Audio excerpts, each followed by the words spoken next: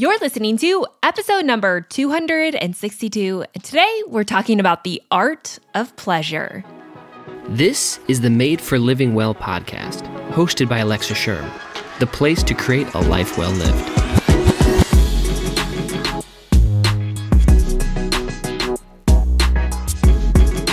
Welcome back to this podcast. As always, my name's Alexa, and this is a place where I believe you were made for living well. Also believe that you were made to enjoy great sex.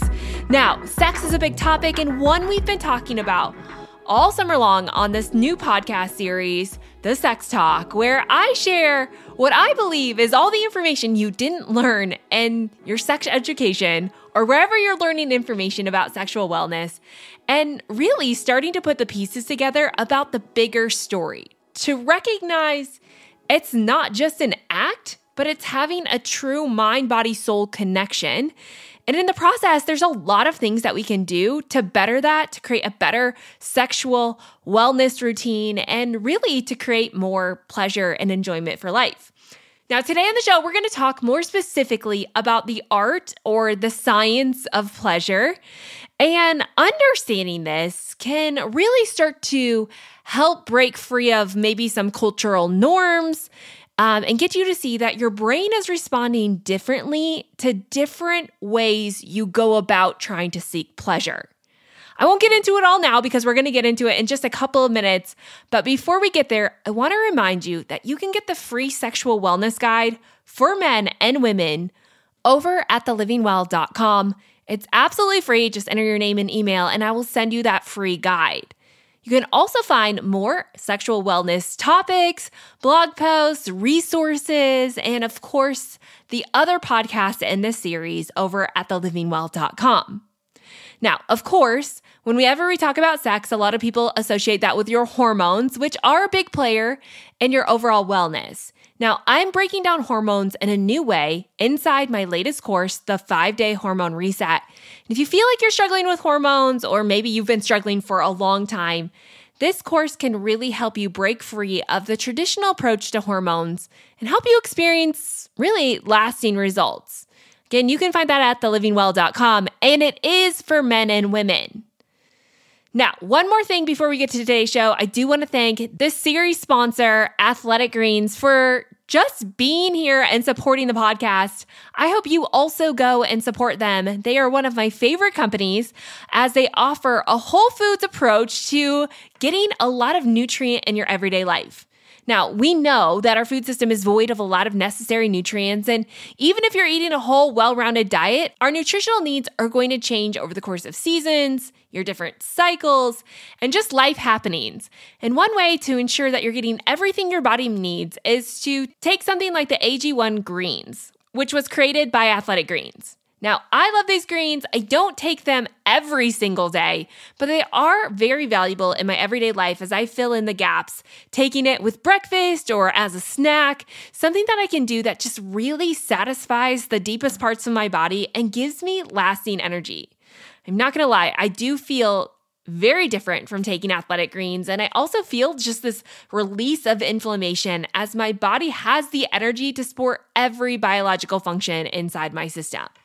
I wrote more about my 60-day challenge that I took with Athletic Greens, taking a snapshot of my macronutrient count pre and post Athletic Greens, and I'm sharing all the results over at thelivingwell.com. But you can also find more information at athleticgreens.com. And because you're a listener of the show, they wanted to give you a free gift. That means with every purchase of Athletic Greens, you will get 5 free travel packs plus a year-long supply of vitamin D. You can get that at athleticgreens.com/made-for-living. Again, that's athleticgreens.com/made-for-living. Okay, now let's get right to today's show and talk about pleasure. Now, pleasure is an interesting concept because I think there's this mixed notion that pleasure is bad, but pleasure is enjoyable and it's so good. And where should we fall morally, culturally? Like, where do we fall on this idea of pleasure?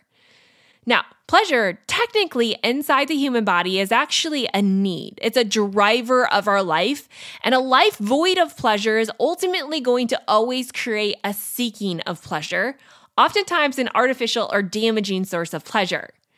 Now, I know I'm coming in striking big, but I really do want to be clear that pleasure is really truly a necessity inside of our body. It is actually something that was created in us for our own good. Now, yes, we abuse pleasure like we can abuse any other thing, but just because we abuse it doesn't mean it in itself is a bad thing. And pleasure actually is a really good thing for our body. In fact, pleasure is actually this mind-body-soul connection that drives us or encourages us to take action. Pleasure is very similar to what people would call cravings or desire, and the act of pleasure is actually what triggers desire and cravings. It's what stirs something inside of us, desire and cravings, and then gets us to take action to equate to the pleasure that we want to experience. Now, pleasure is a driving force. It's an action, meaning it was really designed for survival. Because a lot of the things that we find pleasure in, like sex, like food, like finding shelter and supporting ourselves, that's all going to come from our need for survival. So what we often associate with pleasurable activities are actually this drive for survival. Now, of course, that can get taken to the extreme, and we're going to talk all about that today. But really, underlying all of it, the act of pleasure was to get us to engage and to continue engaging with acts that are going to help support our bodies and keep us alive, not to mention to continue with the human species, right? So we need reproduction in order for the human species to continue. Therefore, reproduction is a very pleasurable experience. They found this not just in humans, but in other animals. In fact, most animals actually have a clitoris and also other nerve endings on both male and female species that is going to ignite pleasure centers inside the brain. It's maybe not an emotional connection for other species, but it definitely is a pleasurable one because, again, pleasure drives us into action. And what's so fascinating about pleasure to me is that pleasure actually creates memory centers inside of our brain. And what we find pleasurable are often the things that we'll continuously come back to.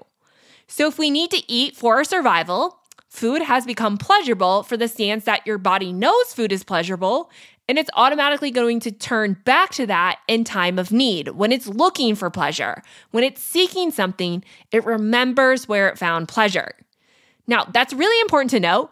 And the fact that if you're struggling with pleasure or you're struggling with addiction even, which we're going to talk about a little bit later on, you have to understand that your body has created memories based on the action that you take that created a pleasurable experience, even if it's no longer pleasurable.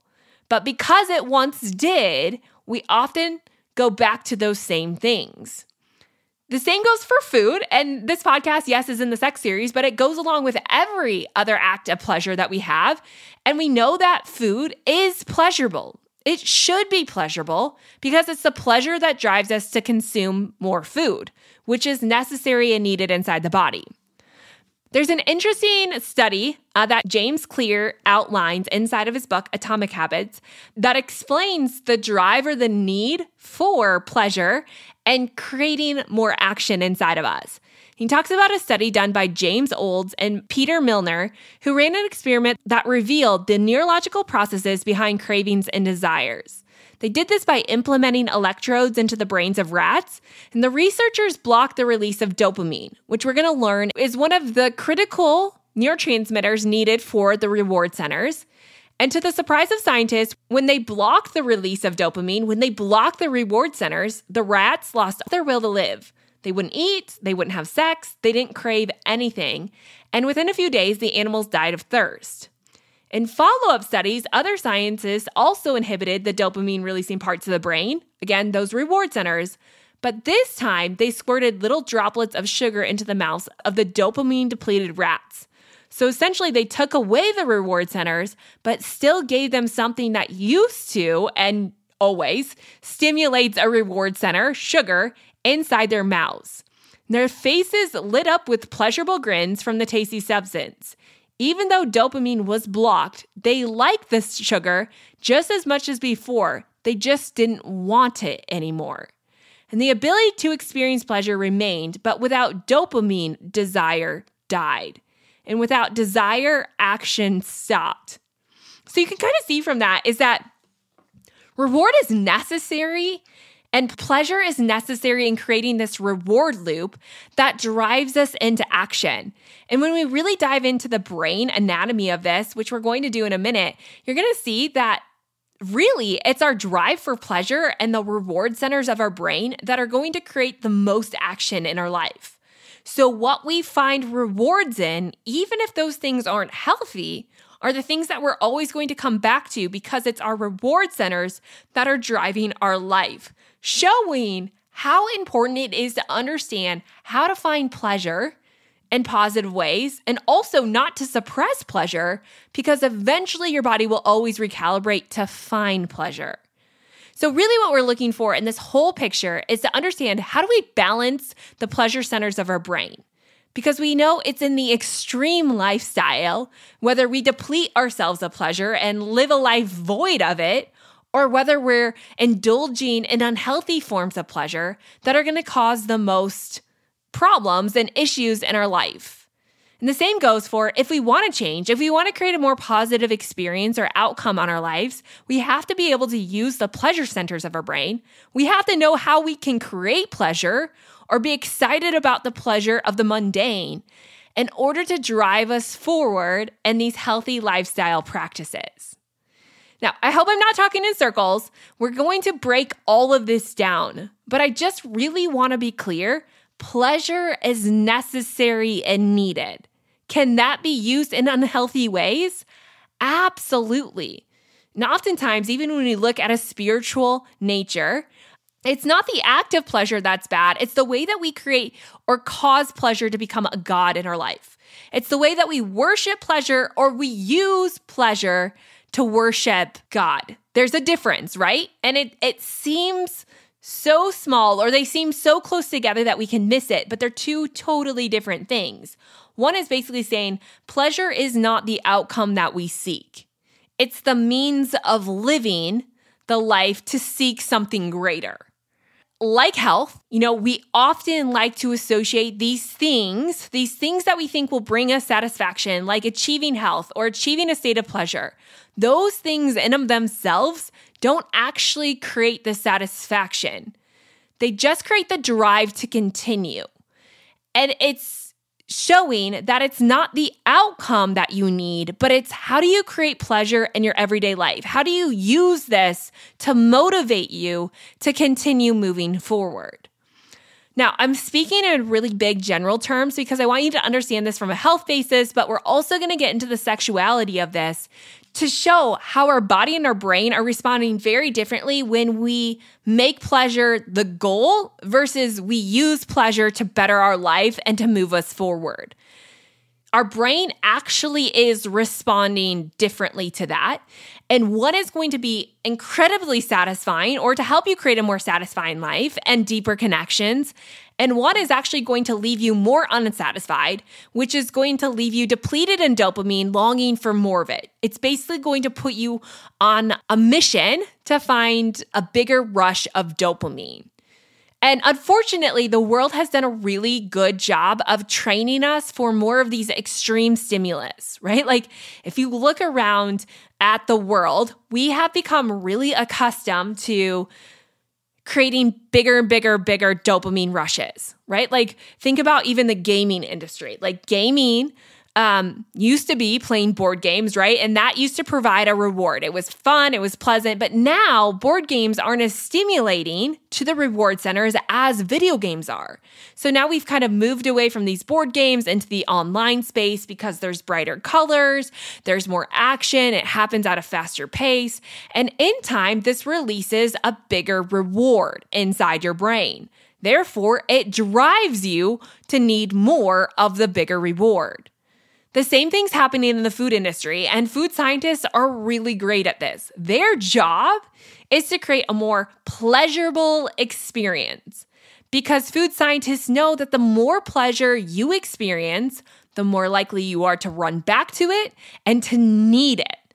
Not just like it, but you start to create a need for it. So think about some of the foods today, right? Basically anything in a package, in a can, in a bag, all of those foods have been custom created to give you the most rewarding feeling or experience. So like chips, it's their job to make them perfectly crunchy and salty and really to ignite your pleasure centers. Same thing for pop is like, does it have the right amount of fizz?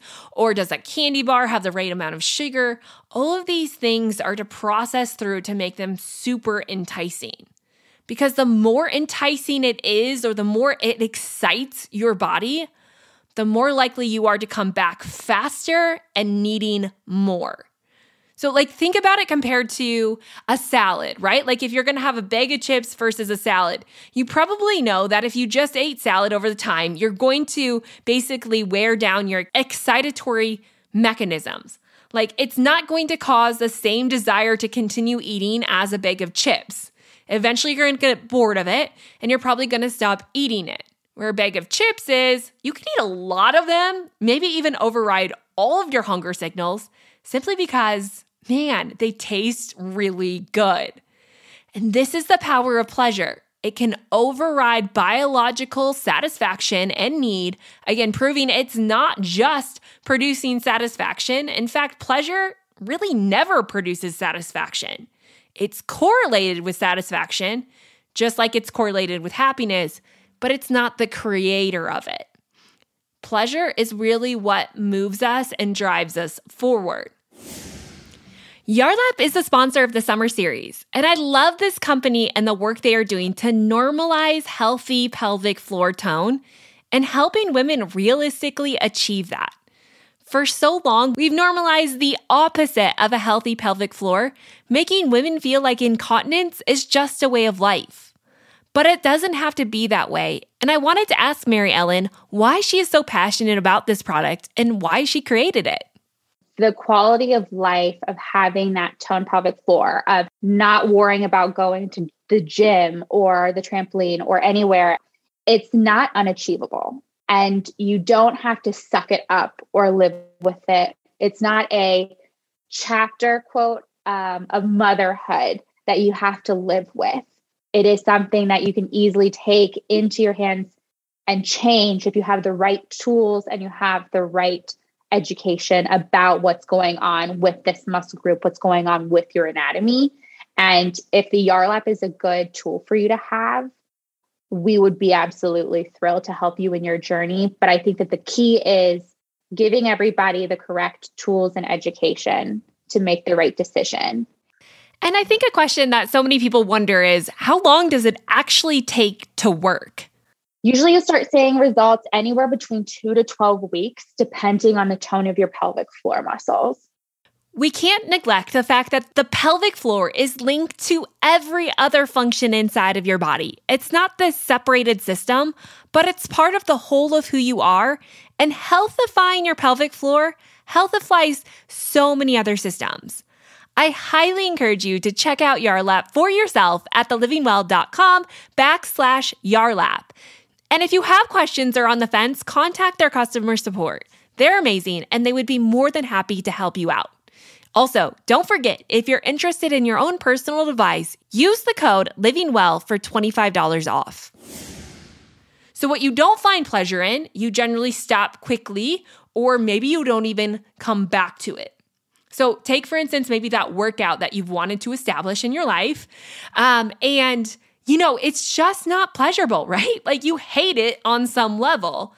And you question yourself, like you think it's just an act of willpower, or maybe if you just try harder, but you can't figure out for the life of you why you can't get up and get your workout done. And really, it's because you've allowed it to become such a negative experience, or maybe you haven't learned how to make it pleasurable enough that your body has no drive for it. And what's not pleasurable, our body doesn't drive forward. This has happened in our sexual world as well, right? And with the notion that women are not wanting sex as much as they should, or maybe as much as they were created for. As we've learned, we understand that a woman's libido is actually, in many ways, stronger than a man's. But the question is, why don't they want it as often as a man? in some cases, I think that they do. And sometimes there's a hormonal cycle. But I think another piece of the puzzle is that women have been void of the pleasure associated with sexual intimacy. And when there's no pleasure, there's no desire. Yes, you can do it sometimes, but over the course of time, your desire and your craving for it is going to be diminished or maybe even non-existent, not because it's not there, but because you've never experienced the pleasurable reward or the satisfaction that comes with it. And I think part of that is because women haven't been given the opportunity as often as men to find pleasure and reward inside sexual intercourse. But as we know, that's why I think women are designed to receive the pleasure, and men find more pleasure in actually giving than experiencing or being given to. And I think that's so cool that we were created in that way, because it just shows that in order for us to have healthy sexual intimacy, we really need to understand that it takes pleasure. And we're all capable of pleasure, but we have to use that, or we have to create that pleasure in our life and not just expect it to come. Again, pleasure is not just an outcome, and living for pleasure to be the outcome is going to greatly change how much satisfaction you actually experience. Because pleasure is not the satisfactory point of anything in life, but it's really life itself. It's really the purpose of life more than it is the outcome or the action that you're trying to achieve here. So before we get into how pleasure is affecting our brain, I do want to bring to light a few myths around pleasure. One is that pleasure is not objective. In fact, pleasure is very subjective. Meaning, the definition of pleasure, or what is included as a pleasurable experience, is going to be significantly different from person to person. And the reason for this is, regardless of how the brain processes pleasure, because anytime you experience pleasure, your brain is going to process it in a similar fashion.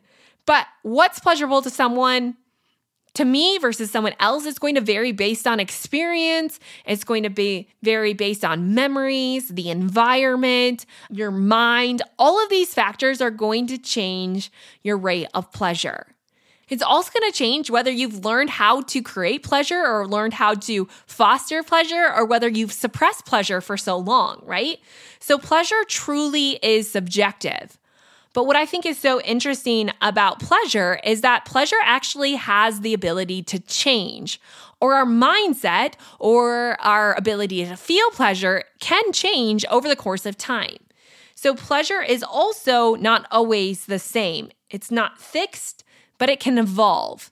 In fact, people can experience more pleasure from mundane things than they can a lot of extreme things, but this is a learned trait.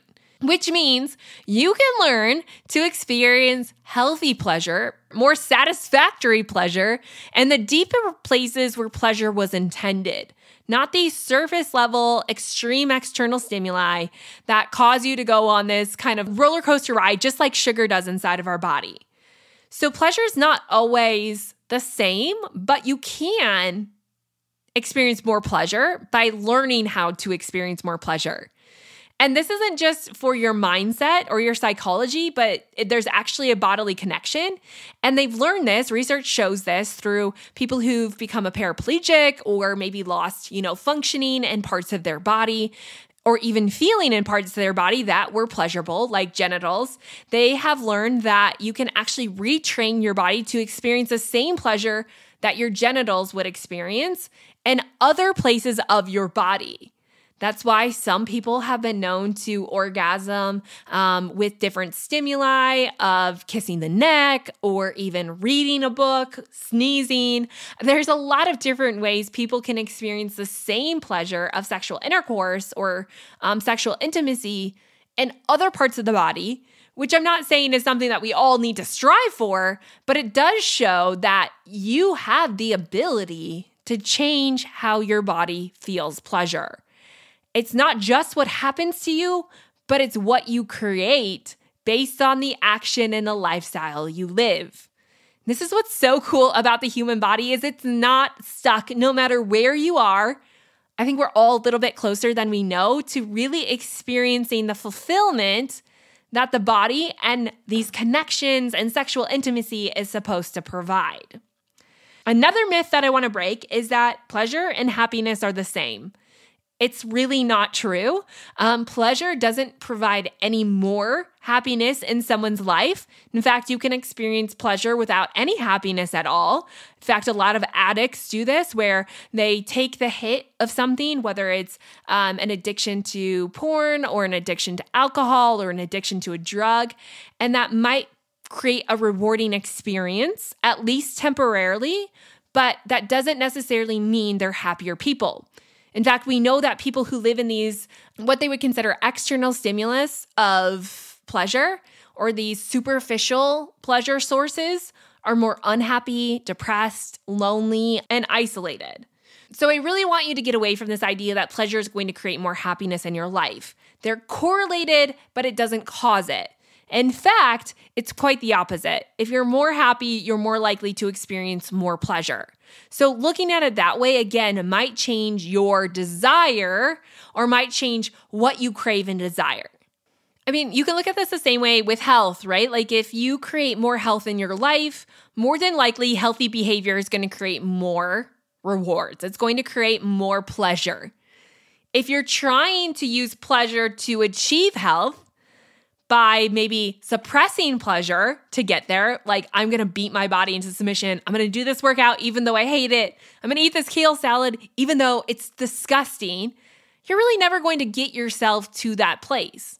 Likewise, it's more than likely going to flip the switch that says like, I've done all the right things, I give up, and then it leads your body on a binge or a bender to find pleasure and all the things that you've been trying to avoid.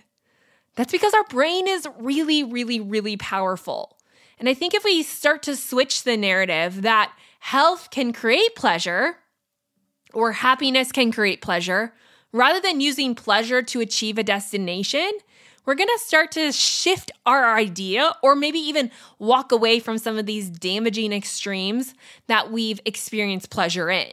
Right? When you start to realize I want happiness more than I want pleasure, and I know in my happiness I'm going to create more pleasure, then maybe the chips aren't quite as satisfying. Because it's not that the chips aren't satisfying or rewarding, but it's that your first priority is that you're already starting to find some reward and just the simple act of believing that you're capable of getting healthy. It's the same thing with sexual intimacy, right? Like when we think the outcome or the orgasm is what's required for us to have a healthy sexual routine, it leaves you with a lot of insecurity and it leaves you doing a lot of drastic measure to try and quickly or efficiently or whatever reach the end, to reach the O. But there's a lot of reward and the buildup of that. There's even more satisfaction in the process of intimacy. It's not necessarily the act, but it's the connection. And when you find the reward in the connection, yes, you can enjoy the act, but the entire process becomes rewarding, not just the orgasm. And that changes the game because then it makes it less likely to indulge in behaviors that are actually creating more harm in the body, like looking at pornography just to get off quickly. And it makes you drive or it makes you desire the actual physical connection that is more satisfying with another human being versus just alone with your phone or the computer screen. Yes, there is an intense reward with looking at pornography and having an orgasm. But when that is the only focus, you are going to become more lonely, more depressed, more unsatisfied than actually shifting the narrative. So we have to go back and understand again, it's not that pleasure is going to give you the outcome you're looking for, but pleasure is an outcome of already living in the things that you're looking for. Pleasure is the outcome of health. It's the outcome of happiness. It's the outcome of healthy sexual connections. It's not the reason for those things. And the last myth that I want to break is pleasure is always good. I kind of mentioned this before, but no, pleasure is not always a good thing. It might feel like a good thing, But too much of a good thing can actually turn into a bad thing. And this is where we actually start to see the role of addictions. Most addictions happen not because people just pick up a trait and they just run with it, right? Addictions happen because it does, even if it's not a good thing, it triggers a reward inside your brain. And the bigger the reward, the more likely you are to come back to it again and again and again. So when we start to see external stimulus, right, like these external sources that are maybe what some would call hyper-stimulated pleasure or supernormal stimuli, these are things like pornography, like chips, like desserts, like the perfectly photoshopped image on that magazine cover. Those are all really desirable things, not because they actually are desirable, but because they produce this like hyper-stimuli inside of your brain that causes this massive spike in dopamine that is unnatural to other normal stimulus that are natural. It's like, for instance, like taking caffeine, right? Or needing your energy drink to make it through the day. The caffeine levels inside of those drinks are not natural to the body. It's creating this quick spike or this quick rush inside the system, which becomes really addictive because it feels really good no matter how momentarily it is. But then it crashes because inside of our body or anywhere, Newton's third law or the law of balance states that for every reaction, there is an opposite and equal reaction. So the higher you spike, the lower you're going to fall. And the lower you're going to fall is going to push you into a place where you actually are going to start needing another spike. So sometimes we see in pleasure is that what starts out as pleasure turns into a need of survival. And that's how we know how addiction arrives, right? Is it might have started out as a pleasurable experience, but because that pleasure turned into higher highs, it also created lower lows. And no longer are you doing it because you like it, but you're doing it because you need it. You need it to survive another day. You need it to fall asleep at night. You just need it. And it doesn't even mean you like it anymore. And that's what's so hard about this is because it can be a really good thing, but if we're not careful with what we're finding pleasure in, we can totally destroy our pleasure centers, hijacking all free will for the sake of another dopamine hit. And again, the food industry, the beauty industry, the porn industry have all been so great at creating these unnatural experiences that excite the body in unnatural and unhealthy ways that leave you coming back to consume them again. But in the long run, it's completely sabotaging the entire scope of your mental health, but also your biological health as well. And there's true biological implications to unnatural, excitatory pleasure centers. When they get all rewired and out of circuit, it's really going to cause a complete change in the overall functioning of your body based on the nervous system response. Now, the good news is this can change, right? Like your brain and your body have the ability to be rewired. And I think that change happens for all of us is when we recognize pleasure is meant to be enjoyed. And what we find pleasure in is going to create the outcome of our life. Now, we can find pleasure in most things if we choose to, right? Pleasure is more of a choice than anything else. Yes, we can find pleasure in things that we don't want to find pleasure in. But again, it's what we choose or our perspective of how we choose to react to those things. So I think the big key is like, how can we find more pleasure in our life in these healthy ways to create a better life, but because we're living out of a better life? We're going to dive into that at the end, but I really do want to get into the brain centers because I think it's so fascinating when you understand how our brain works and its drive for reward is so strong. And these reward centers are what's creating the entire cascade of hormones, of neurotransmitters, really how our body is living out of them. Essentially what happens inside the body is whenever you start to get a desire or a craving for something, your brain chemistry is going to start to change, releasing dopamine and adrenaline to start fixating on the thing that you want. So pleasure doesn't just happen when you reach the destination, when you take the hit, it is actually happening in the anticipation of the hit. There's some really fascinating research about this that shows that our brain is actually wired for wanting more than it is for liking. So there's great pleasure and the anticipation of achieving something or of getting something, even more than it is liking. So these wanting centers of the brain are considered like really large parts of the brain.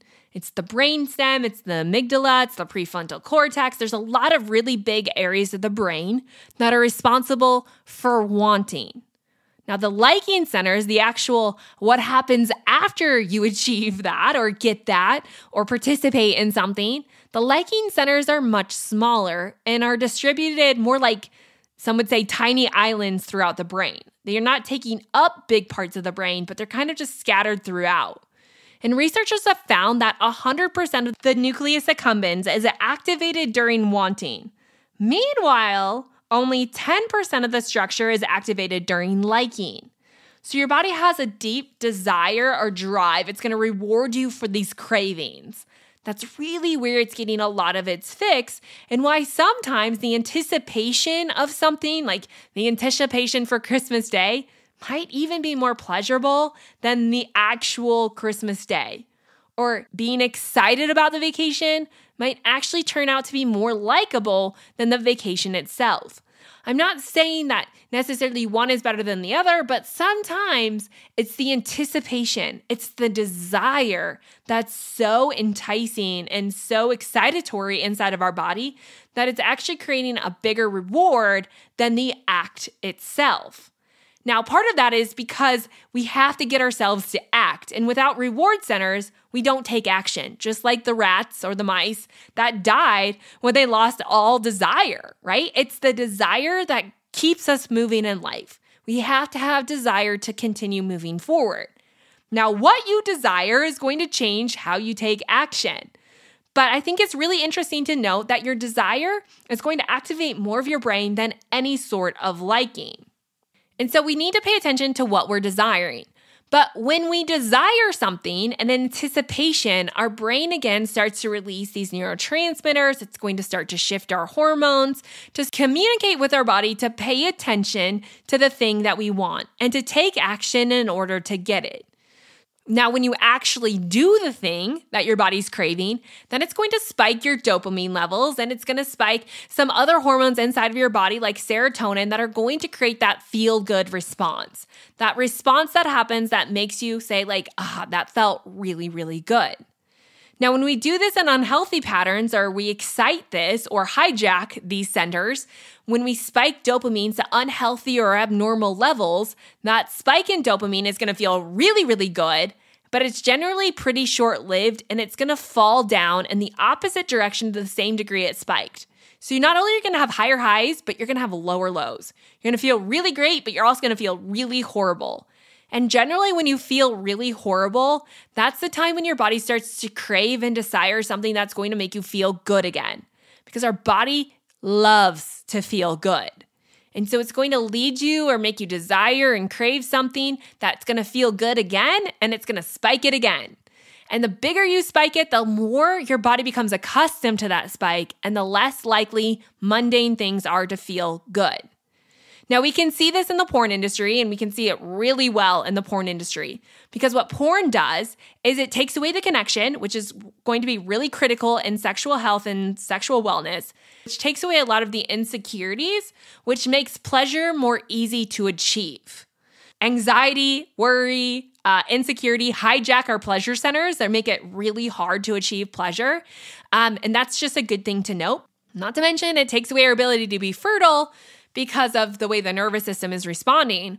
But generally, when people are looking at pornography, they don't have the insecurities that they have with another human or maybe they're faced with, which makes it easier to achieve that reward. Now, because it's a super stimulus, meaning it's a very artificial, right? Most pornography is spliced together images that are so impossible to actually achieve in reality. So it excites it in a new way. And it's going to spike it.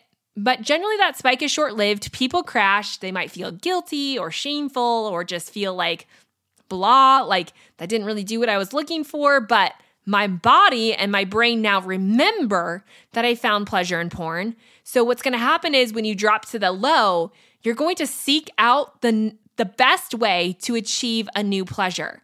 And the best last way that you achieve pleasure was maybe porn. So your body's going to go back to porn. You're going to get the spike and then you're going to drop. That's why porn addiction is massive. Some of these porn sites, I think Pornhub has received about 11.8 billion hits on Pornhub. 11.8 billion hits. Astonishing, right? And it's because of the drive for pleasure, because people have been void of actually experiencing pleasure in everyday life. We've kind of gone off the rails to the extreme, and it makes it feel impossible for people to find pleasure in anything but porn. This is why porn is a leading cause of erectile dysfunction, of a lack of connection, a lack of pleasure, all because it hijacks the pleasure centers. The more you do it, the less pleasure you're going to get. The more you're going to look for pleasure, so the more often you're going to run to porn, and eventually you're not really going to find satisfaction in it anymore. You don't like it, but you need it, and there's where the addiction lies. Now, I'm not saying that everyone gets addicted to porn, but it is easily addictive, just like foods are, just like chasing beauty can be, because they're not natural. And what a lot of these things don't give you was actually going to create more satisfaction, and the pleasure that most people is looking for is actually the connection aspect. And the difference between pleasure and external stimuli that are really superficial and exciting or hijacking the reward center is that those processes, or that way the body responds to pleasure, is going to be void of the connection aspect that's going to prolong the length of pleasure that you experience. So when someone looks at porn, right, and they experience this quick reward, that reward actually fades. Some people would say within minutes after it's over, or even hours, and really hours would be a long time. But what happens with reward or pleasure when you're actually connecting with other people or connecting spiritually in these transcendent pleasure experiences is that it's prolonged. Meaning a sexual encounter with someone that you love, or having intimacy based in love, and you find pleasure in the love aspect, not just the act, that's going to start to release prolactin. It's going to start to release oxytocin. It's this connection aspect. And it's the prolactin and the oxytocin that's combined with the dopamine that spreads out the pleasure over the course of hours, even days. I mean, if we go back to the research of pleasure shows that pleasure in connection with oxytocin and prolactin is going to be longer lasting significantly, even tenfold, to that of pleasure experienced in isolation. That's why some people consider pleasure to be expanded when shared, is that it's not just the act of releasing dopamine, but it's the act of releasing the oxytocin and the prolactin that makes us connect with other people, with the world around us, with our spirituality, our soul. It's this connection that really creates the satisfying form of pleasure that people are looking for. And I think that's so cool, because in a world that is so isolated, and it's so easy to sit behind a computer, and it's so easy to sit here and podcast to you without ever physically touching someone else, and without that release or without that connection, we're really not releasing what it is that's going to continue to drive us forward in these healthy practices. So all that to say is there is a huge difference in pleasure in isolation and pleasure in connection. Pleasure in connection releases more happiness, it releases more satisfaction, and it really truly is a more pleasurable experience when we measure pleasure on a scale versus pleasure in isolation. It doesn't necessarily matter the spike of dopamine. Initially, you might find it. Those first few hits are really intoxicating. It's ecstasy. But over time, you almost numb out to it. And it's not the intoxicating nature that connecting with someone else is. I think I want to say all of that is to show that pleasure is to be enjoyed, but pleasure is to be enjoyed in community and connection. And And that doesn't just mean that you can have as many partners as you want in the bedroom, or it's not that. Because when sex is an act that you do outside of love, it is not nearly as satisfying or pleasurable as in connection birthed in love. And I think that's why some people would say what people are really looking for in sexual intimacy and where they're really finding pleasure, again, is not the orgasm, it's not the act, it's actually in the connection.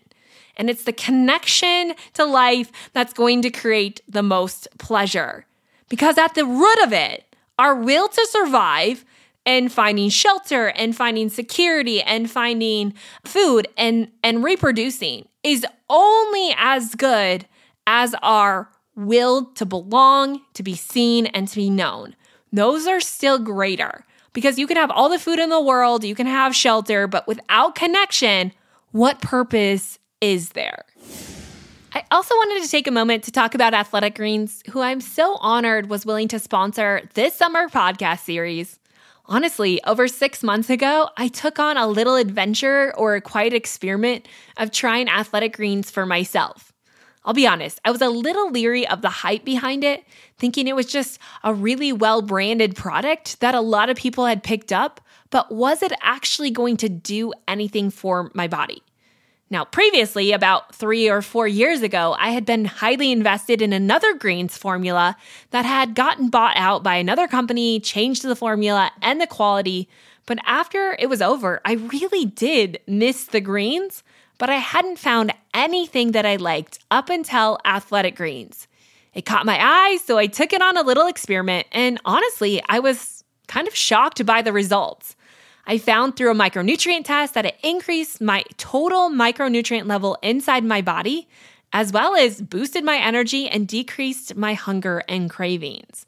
I mean, it really was truly astonishing, and it's something now I'm 6 months later. My experiment was only supposed to last 60 days, but 6 months later, I haven't stopped because I really do find so many benefits and love the way it makes me feel. Now, you should try it out for yourself. Do the little experiment. I'm not saying it's for everyone, but how do we know unless we try it? It's one of those broad spectrum foundational supplements that's easily digested and absorbed inside this powdery drink that you can take at any point throughout your day. Of course, it's ideal in the morning, but 1 scoop a day can really change your overall health. I love it. I think you're going to love it. And that's why I reached out to Athletic Greens to be a sponsor on the summer series, because I want you to try it out and knowing it's not just for your energy or your immune support, but this is what's going to help your sexual health as well. So make sure you check that out at athleticgreens.com/livingwell. And if you try it out, they're going to give you a free year supply of vitamin D as well as 5 free travel packs. So make sure you check them out after today's show. I know we could argue this stuff all day long, but I really do want to make it clear that you were intended to experience pleasure. Pleasure is necessary. It's a gift to be enjoyed. And when you start to pay attention to where am I finding pleasure in my life? How can I make sexual intimacy more pleasurable? Because pleasure excites our body. It releases a flood of oxytocin and prolactin, which is going to help manage our nervous system response. It's going to make us less stressed. It's going to reduce anxiety. In fact, we know that pleasure and connection, it increases our pain threshold by 1,000 times. And so it's really going to change the overall health of our body in a positive way. Outside of the connection aspect, like when we're just attempting pleasure from pornography, we're actually going to see a rise in testosterone issues, a rise in heart disease, a rise in anxiety, depression. I mean, a lot of issues that many people experience. And really, again, it just shows the difference. And it's not just the release of certain things to create a quick feeling. It's the connection of the mind, body, and soul. It's the connection of all of it. And it's the healthifying of the body and more of an even release, not a quick spike. And it's in that you find more satisfaction. And when you find more satisfaction, you have cravings and desire to continue to experience that same thing. So I think I wanted to say all of this today is that I feel like statistically speaking, a lot of people don't find pleasure in sexual health or in sex in general. And I just want to be clear that pleasure is intended. It's a gift. It's a design for the human species. But pleasure can be abused. And when we abuse pleasure, it actually has a negative effect. Just like all good things can be abused and turn bad, right? Like sleep is great, but too much sleep can actually be a detriment to your health. So too much of a good thing can be bad. It's really learning, how can I foster this in my life to create a healthier, happier, more fulfilled life? And it starts by understanding, one, where am I finding pleasure? If you're not finding pleasure, you have to know that in our suppression of pleasure, we'll often look for it or find it, most often in unhealthy ways. So the more you try to suppress pleasure and say like, I don't deserve pleasure, there's no time for pleasure. Like we see this in people who work a lot and don't take breaks. They suppress pleasure, and then all of a sudden they go to the extreme to find pleasure. Maybe that means they have to get wasted on the weekend, or they have to cheat on their spouse. They have to do something more extreme because they've been living too extreme. Extremes always balance each other out. But what happens when we start to find pleasure in the everyday? Not to create a happier, healthier life, but because of it. Like what happens when you decide, okay, the way I've been experiencing pleasure is not suited where I want to go in my life. And as long as I let it, it will continue to be the outcome I experience. How can I instead foster a healthier life by experiencing pleasure in healthier things? This is a choice, and this is really where change happens. So when we look at sexual wellness, like we know that it's the connection with someone else. How can I foster healthier connection? How can I foster more love to increase my desire for the connection aspect, knowing it's the connection that's going to create more pleasure in my sexual life? Or with food, right? Or health, right? It's like knowing, yes, ice cream is pleasurable, but it's really not lasting pleasure. How can I create more pleasure in going on a walk after work? How can I find pleasure in the foods that I eat? How can I enjoy the process? And maybe it's not even in the foods that I eat, but it's in the process of how can I find and experience the pleasure of feeling good because I took action in a positive way. It's attaching pleasure to the things that you want to experience and trying to detach the pleasure from the things that are actually harming you. So maybe if you're struggling with pornography, we know that there is no benefit to pornography in the human species. In fact, it's causing a lot of harm. If you want to do any research, you can look it up and look at the effects of porn on the brain and how this is completely changing how people interact with each other. But looking that up and recognizing, okay, I might struggle with porn. A lot of people do. It's addictive. It's intoxicating, right? Just like any other substance is, because it's creating a reward center. Doesn't make you a bad person. We have to know that it's these processes that are hijacking our own body and our own will for the next dopamine hit. So you do it again, you might hit that dopamine hit, but start to pay attention to, how does it actually make you feel? Maybe it makes you feel isolated and lonely and guilty and shameful. Start to focus on that instead of the reward. And in time, your body will start to associate some of the things you don't want to continue to do, but haven't been able to stop yourself with not as rewarding as they used to be. And in the process of that, you also have to start doing more rewarding behavior. You have to start craving and desiring things that actually can bring you pleasure and move you forward in a healthy direction. Maybe for you, that's like, I'm going to put more desire into connecting with my spouse, or I'm going to find more pleasure in finding a workout that works for me, or in a diet that works for me, or finding pleasure in the way that I have more energy, finding pleasure in the way that I sleep better. Like starting to be rewarded based off the things that you are feeling that are positive and the things that you want to continue. And the things that you want in life, you have to attach or celebrate a reward. It is the only way to keep yourself doing it over the long haul. Because if it's not desirable, you have no need to continue. Without pleasure and satisfaction, you will not sustain it. These are important and critical elements in human biology. Even if they aren't things that you necessarily feel like are necessary, they absolutely are. Your body is constantly working off of reward loops. The question is, what are you finding your reward in? Sexually, what are you finding your reward in? Is it actually creating the action and the satisfaction that you're looking for? Or could you foster something healthier? And even if you're not sexually active, right? It's knowing that we're all sexual human beings and our sexuality can be channeled in a direction of connection and creativity, even curiosity.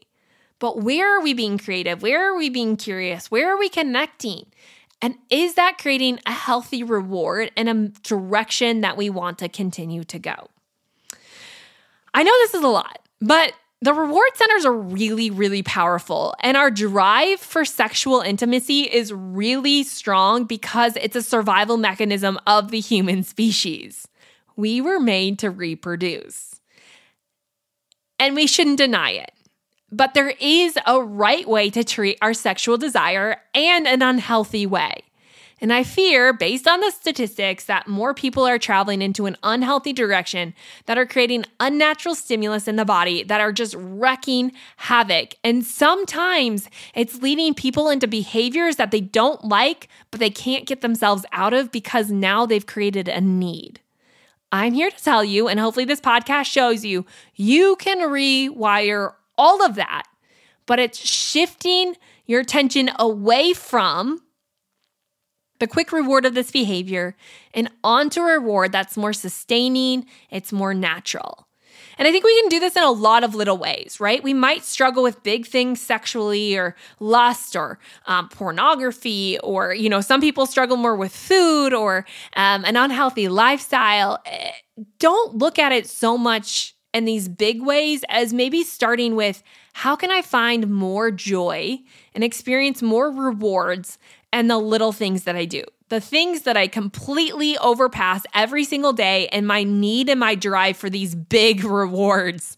Like, how do I find simple pleasures?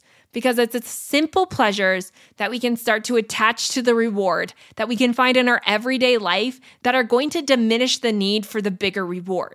We just need more simple pleasures in our life. Maybe it's your morning cup of coffee. Maybe it's stepping outside in the sunshine. Maybe it's the compliment someone gave you. Maybe it's the music that you listen to. Maybe it's the way someone hugged you, or maybe it's you hugging someone else.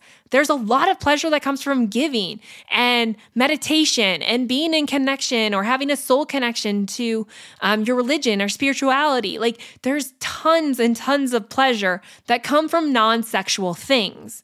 And the more we can experience pleasure in these non-sexual things, the more we'll find pleasure in the sexual things if we channel it in that direction, knowing you are created for pleasure. Pleasure is good, but there is a difference between healthy pleasure and unhealthy pleasure.